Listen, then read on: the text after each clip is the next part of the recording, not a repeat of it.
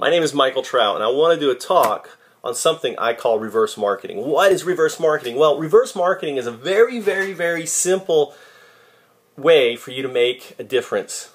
And it's simple.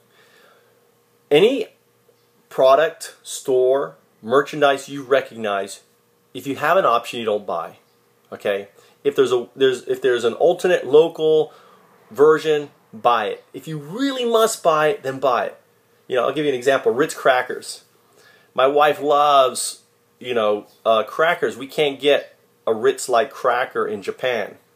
So for cheese and crackers, that is the only product that I buy from Nabisco, right? Ritz crackers. I think it's Nabisco. That's probably the only product I buy, period, from one of the name brand stores. Everything else I buy pretty much local. So reverse marketing is simply identifying brands, stores, any brand. If you recognize the brand, you don't buy it. You choose an alternative if you can, or local, to things like climate change. Climate change is directly responsible to every corporation who basically does not have a zero carbon emission policy. If every, to give example, car industry. In the early 1990s, we had electric cars. But the oil and gas and other groups got together and killed the electric car because they wanted to maximize profits. Even though we knew in 1990 we needed to change the system, these private corporations who care for a few stakeholders basically nixed it. You look at fracking. Fracking is destroying basically underground water, and there's plenty of documentaries on that and probably knowledge on it. These companies don't care. They care about the profits of a few stakeholders. All the GMO labeling and everything else, every grocery store that's carrying a product that has high fructose corn syrup or, sugar that you buy is basically, what are they called? Sweet beets, right? Sweet beets, 100% is GMO, is basically causing harm. 99% of genetically modified crops are either Roundup Ready on or BT pesticide out. I say poison on or poison out. We're growing enough of these poison crops to cover France and Italy. Just two of them, corn and soy. So where's all these toxins going? So a way for you to send a message is to vote with your mouth and vote with your dollar and basically stop buying them. Buy local, buy organic. If organic is too expensive, then use that as a motivation to start what? Growing your own.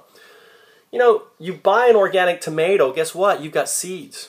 You buy watermelon. You buy anything. If you're buying from a local organic, yeah, you buy expensive the first time, but what do? You save the seeds like I am. I have over 100 tomato plants now growing and I haven't bought one tomato, seed, right? So there's so many different ways that for you to help, and reverse marketing, in my view, is possibly one of the most powerful things that we can do. Reverse marketing is to send a message, because when we start attacking the bottom line of these companies, what are they going to do? They're going to change their policy. It's that simple. And whether it's climate change because of carbon emissions, whether it is sweat camps, child labor, right, that's going on in Asia and other places, these companies are ultimately making the world a worse place to live. They're directly responsible for the collapse of species. They're directly responsible for pretty much everything that is negative in the world comes down to these large billion-dollar companies that are basically spending hundreds of millions of dollars for us to buy their product that ultimately is derived and developed in a way that is detrimental to society and our planet.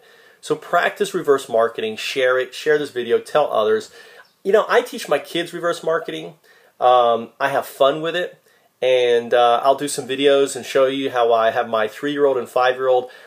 When they recognize a product, I associate recognizing a product like McDonald's or anything else with, in Japan, is noyaku, which is pesticide, poison. And my 3-year-old gets it, right? It's that simple. Reverse marketing is such an easy thing to teach, and if we all do it, we can quickly send a message. If the 99% would spend more time doing reverse marketing versus sitting and occupying some park, right, which is going to create a much bigger ripple. Of course, not spending that dollar at McDonald's, not spending that dollar at Walmart, not spending that dollar at Whole Foods. If a company has GMO, poison, toxins, and other things in their store, guess what? We don't spend the dollar there. And Whole Foods, unfortunately, is such a company. So join me in practicing reverse marketing. Tell your friends, educate your friends. Hey, if you know it, don't buy it. It's that simple.